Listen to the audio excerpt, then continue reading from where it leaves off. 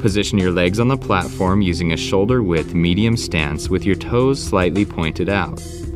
Keep your head up and back on the pad at all times. Place your hands on the side handles of the machine and disengage the safety bars. Then straighten your legs without locking the knees. This will be your starting position. Inhale and begin to slowly lower the weight down by bending at the knees. Maintain a straight posture with your head up and back on the pad at all times.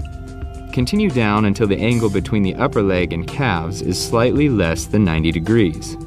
Now exhale and slowly raise the weight by pushing the floor with the heels of your feet as you straighten your legs and return to the starting position.